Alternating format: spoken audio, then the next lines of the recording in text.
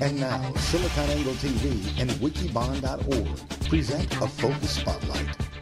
Live from Las Vegas at VMworld 2011, host John Furrier and Dave Vellante illuminating the Open Data Center with support from Intel and EMC. Intel Inside. Okay, we're back. VMworld 2011. This is theCUBE. SiliconAngle.com and SiliconAngle.tv is theCUBE, our flagship telecast, and I'm here with my co-host. I'm Dave Vellante of Wikibon.org, and we're here with Rich Rader. And Rich, you're going to show us. I'm sorry, is it Rader or Radin? Radin. Sorry, I can't read my own writing.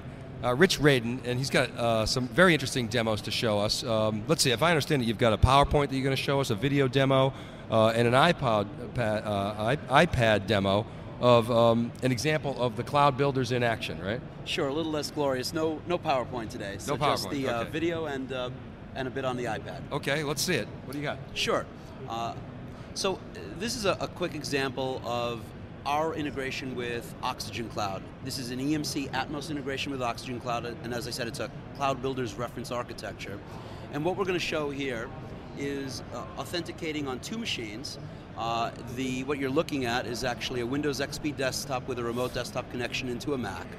We've authenticated into Oxygen Cloud on the PC side, and we're going to do the same on the Macintosh side. And we're going to show the collaborative capabilities of Oxygen Cloud. Think of this combination of product as the ability of file services in the cloud.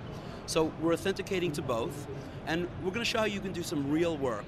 The example here is a single user authenticating to two machines, but this doesn't preclude this from being a group of people who would be working together on a single or multiple files. So we've authenticated into both environments, and we're going to show a real world scenario where there's some edits of files. And what we're actually looking at right now is how this is presented on both operating systems, a map drive on the PC on the left and a folder structure on the right on the Macintosh. So in this case, we're actually going to go into we're going to share some sales material.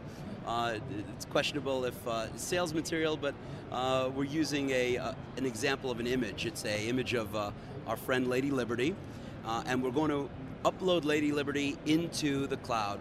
And you'll notice there's a cookie on the bottom left of that icon, and it's showing that it is being encrypted and uploaded into that public cloud. And the interesting thing about Oxygen Cloud and Atmos is this could be run in either a private, a public, or a hybrid setting. All of this is running on Intel architecture on both the front and the back end here, in the case of the PC, Mac, as well as the servers on the back end. That checkbox indicates that the file is ready and it's uploaded. So the ability to upload into the cloud and share is somewhat mundane and not that exciting. We want to do some work, some collaboration. So we're doing the retrieval on the Macintosh client on the right, and you'll see through the Macintosh interface, we're going to be able to view that same object. So that's interesting alone, but we want to do something to that object that is of value to this particular example. So we're going to do a slight edit in the Mac, the naturally better graphic environment. We're going to do a quick crop, and you'll see that taking place in a moment. And so we're going to crop that object, and then we're going to share it back. Again, this can be collaborative across just an individual with multiple devices, or this can be collaborative across groupware. So the crop is then executed, and we'll start the process of uploading back into the cloud by saving this particular object.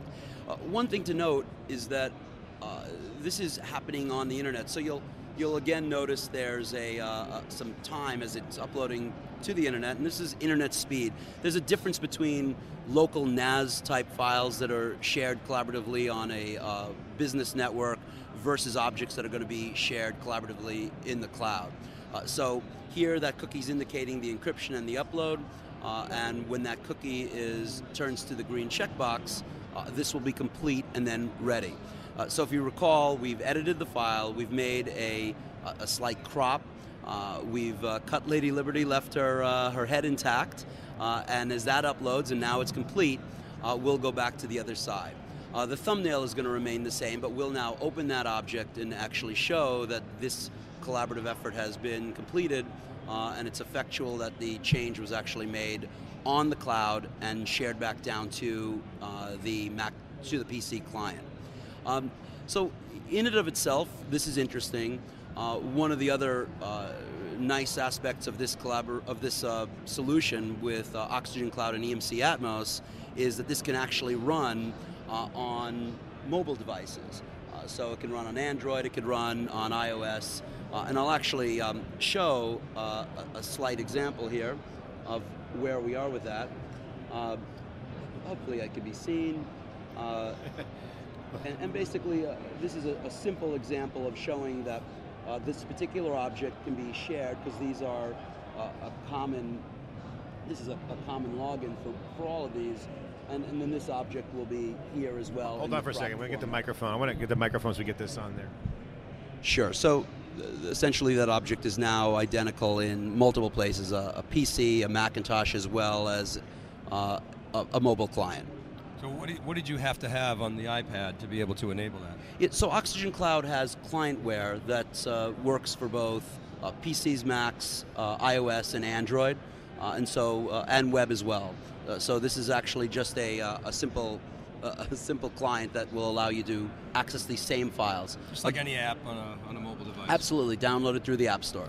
Okay, so break that down for us. What happened? What's the magic behind the scenes? You walked through the demo, pulled up the iPad, just... Sure. So the magic on the back end is the Atmos object store that's living, in this particular case, in a public cloud. The Oxygen Cloud application software that's also living in this public cloud, and these clients.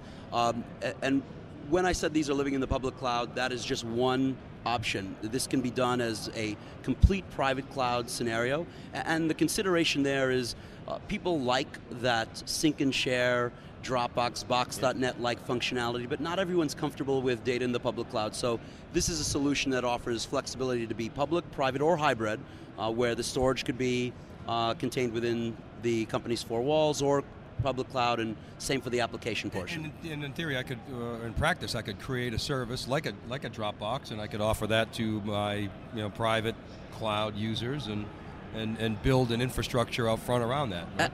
Absolutely, and in terms of the privacy aspects of this is something that if it's within your four walls and you're running it within your data center, then that is something you control as an enterprise. It's your cloud, own it, John. Well, I mean, I think the key thing that people are concerned about right now is the data aspect of it, right? Because, putting things in the cloud has been contentious in public cloud. Some people are comfortable, but having options, I think, is what we're hearing. Can you just talk a little bit about that? You mentioned that. Sure. So both solutions that are being shown here, Atmos as well as Oxygen Cloud, are sold to either enterprises or can be instantiated in a service provider setting. So Atmos can be bought and contained as an enterprise customer can buy this.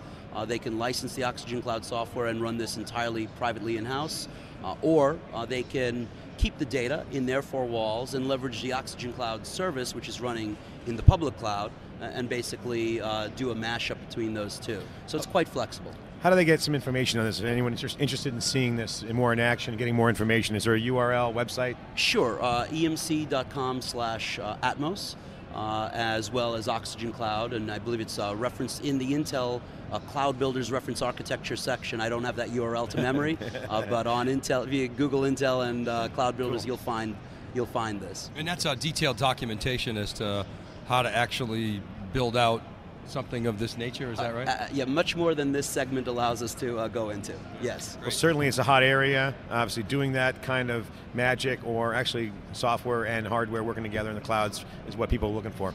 Well, Rich Radin, thank you very much for coming on and sharing those demos with us. Good luck and congratulations with this new vision of the future. Thank you very much for having me.